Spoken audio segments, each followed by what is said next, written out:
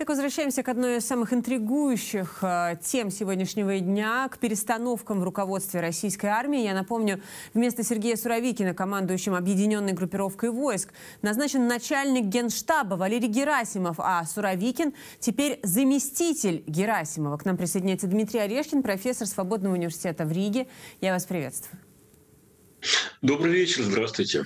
Дмитрий, ну что это? Как это понимать? Я, честно говоря, в некоторой даже растерянности, поскольку, ведь помните, Суровикин представлялся пропагандой как некое спасение даже, да, как такая палочка-выручалочка в момент тяжелых поражений на фронте. И вот он представлялся таким человеком, который называет вещи своими именами, который разговаривает с людьми, который говорит: да, будет тяжело, но мы победим, ну и так далее, и так далее. А теперь он через 3 месяца становится заместителем Герасимова. Что вы думаете об этом?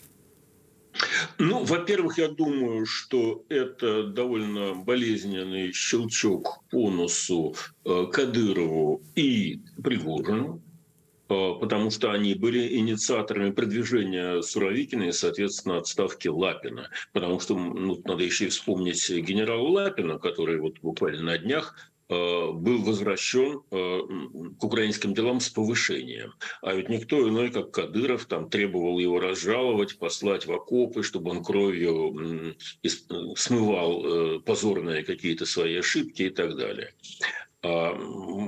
Это, понятное дело, внутриполитически важный момент, потому что и Кадыров, и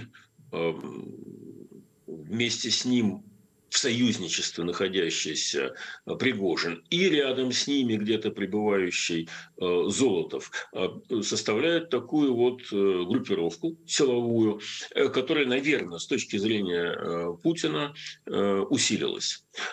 И, как мне казалось, и как кажется сейчас, Путин хотел дать пинок российской армии и персонально господину Шойгу за то, что армия не выполнила задач, которые перед ней стояли. Если называть вещи своими именами, не была проведена денацификация, не была проведена демилитаризация. То есть не была захвачена столица Украины, не было смещено политическое руководство Украины, не была уничтожена украинская армия. И это, конечно, прокол Шойгу. Отправлять Шойгу в отставку Путин не может, потому что это будет признание его некомпетентности, это будет признание поражения. А Путин говорит, что наоборот, мы идем от победы к победе, и все по плану. Но стимулировать Шойгу можно было поддержать альтернативных. И вот Пригожин, спущенный с цепи, кинулся штурмовать Бахмут и делать громкие заявления о том, что уж вот то-то он-то обязательно возьмет, он-то умеет воевать, в отличие от этих вот зажравшихся товарищей в погонах, и так далее, и так далее. Время шло, а Бахмут не падал. Только сейчас там какие-то перемены на Солидаре, но это еще не Бахмут. Да и, собственно говоря, и Бахмут не самая главная цель. Цель завоевать как минимум территорию всей Луганской области, а до этого и Пригожину далеко. Так что, с одной стороны, Путин добавил стимула Шойгу, потому что если ты не справляешься, то рядом с тобой вот эта бандитская армия, которой руководит господин Пригожин, он, естественно, Пригожин продавливал назначение Суровикина, а теперь видно, что и эти ребята не справились. И, соответственно, уже пинок следует господину Герасимову, который, в общем-то, был небожителем, он же был генеральным штабом всея России, а теперь он командует всего-навсего объединенными вооруженными группировкой вооруженных сил на украинском направлении. В некотором смысле это Дмитрий Борисович, понижение. Он же сохранил позицию и главы Генштаба, конечно. Да? То есть он теперь делает и вот эту работу руководителя всея Генштаба, всея Руси, но одновременно с этим руководит... Да-да, Катерина, конечно. Вопрос на засыпку. Какая задача для него важней? Генштабная по всей России или украинская? Ну, несомненно, Я так думаю, называемая специальная военная операция. Но если до сих пор Герасимов не справился, если Путин убедился в том, что Суровикин не справился за 3 месяца, если он видит, что и у Пригожина с его заключенными на фронте не очень получается, и у Кадырова не очень получается, почему он возвращается к прежним лицам? То есть он фактически, значит, из одной руки в другую перекладывает одни и те же фигуры. Да? Потому что других нет. Ответ прост. Разве это не удивительно? Не понял вас. Почему, Значит, я почему говорю, нет других? Нет других игроков. Да, но это потрясающе, что новых лиц не появляется. Мы не видим каких-то новых героев. Российская политическая элита не предлагает. Если страной командует одно и то же лицо, то при нем одни и те же доверенные люди, к которым он привык. Он же не может сейчас найти какого-нибудь полковника, сказать, что он обладает немыслимыми гениальными способностями и назначить его командиром. А всех остальных, в общем-то, вот их по пальцам можно пересчитать. Он и так довольно смело поступил, выпустив на арену в виде гладиатора господина Пригожина с уголовниками. Что-то это как-то это добавило некоторой свежести к пейзажу, но радикально его не поменяло, потому что армия это ровно та, которая есть, другой не будет. Вооружения ровно те, какие есть, других не будет, за исключением северокорейских и, может быть, иранских. И способности военные ровно те, какие есть. И теперь, да, можно как-то их стимулировать друг друга, там, заставлять подкусывать, обострять конкуренцию.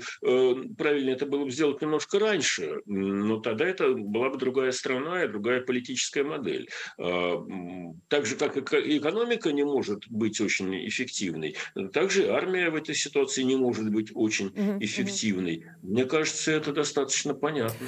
Может, я, правда, упрощаю? Извините тогда. Нет, мне кажется, очень это вполне похоже на правду, как всегда.